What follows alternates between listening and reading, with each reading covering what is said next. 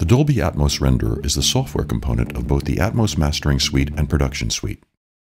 The renderer receives audio channels from Pro Tools in the form of beds and objects. It combines the object channels with panning data and renders the outputs to your speakers.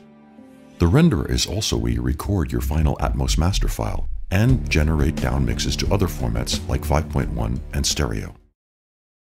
The Dolby Atmos renderer has numerous settings, but to get started you'll need to set the audio input and output preferences. In this case, we're using the Production Suite on a Pro Tools HD native system, so we'll choose Core Audio as our audio system, set the input to Dolby Audio Bridge, and the output to HD native. Over in Pro Tools, you establish network communication with the renderer via the Peripherals Setup window. The Dolby Atmos renderer stores the layout of your speakers so that it can generate an appropriate monitor output. You can also set how your speakers will be used to check down mixes. Each Dolby mixing project may use its own layout of audio beds and objects. This is mapped out using the renderer's input configuration tool. Here you will assign the 128 available channels to beds or objects. You can name the channels and also assign them to custom groups such as dialogue or music. These groups can be used to quickly set up deliverables like a music and effects stem.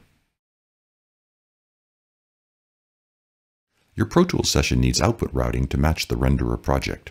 The I/O Setup bus page in Pro Tools has a neat feature that pulls in your channel config directly from the renderer.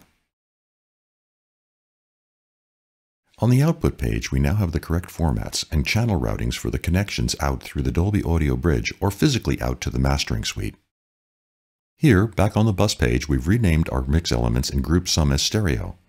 The beds simply map out to 712 outputs. The buses that we're using for objects have both an output for audio and an object ID mapping that determines where the pan information goes.